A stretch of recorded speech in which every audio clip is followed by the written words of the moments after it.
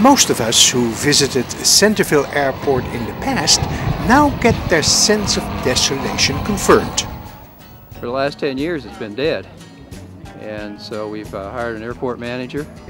We've gotten grants to get a tractor and a mower to spruce up the grounds, which we started on last year.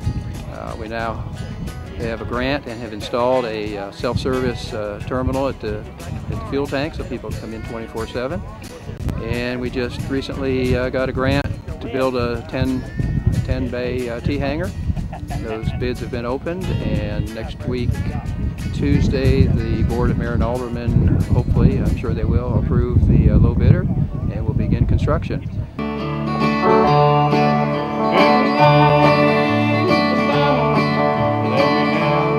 Reason to celebrate and a farewell to the past.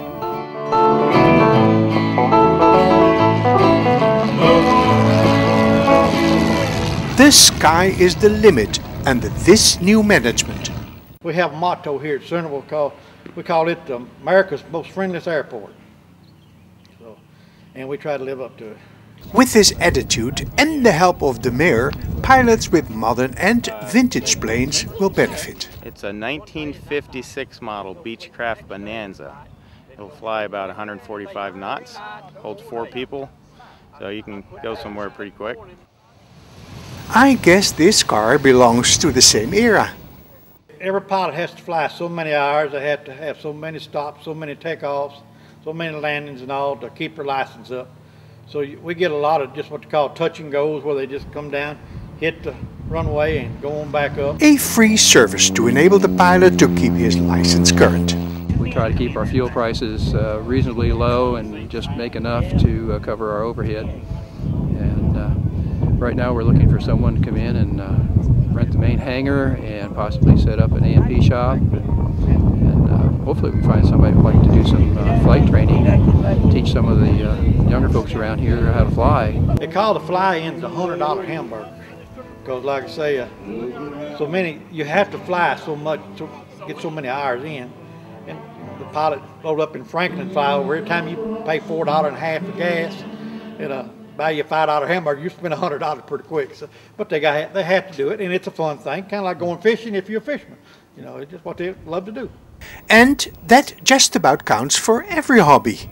When economic conditions are good, flyers don't have to prioritize their expenses that much. Most of the aircraft come in here are pleasure, private-owned aircraft. Yes, economic conditions do affect it. All our hangars are full. We have 10 new hangars coming. Should be breaking ground within the next 2 or 3 weeks. So they should be available by Labor Day.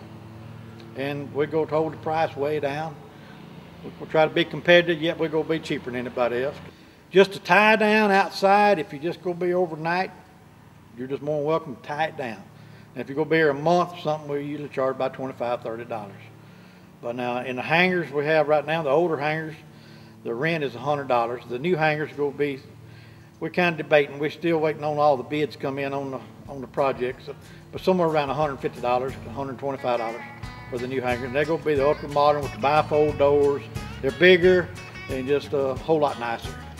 Now in here, in the big hangar, rent run around $60, $65, $70, depends on the plane.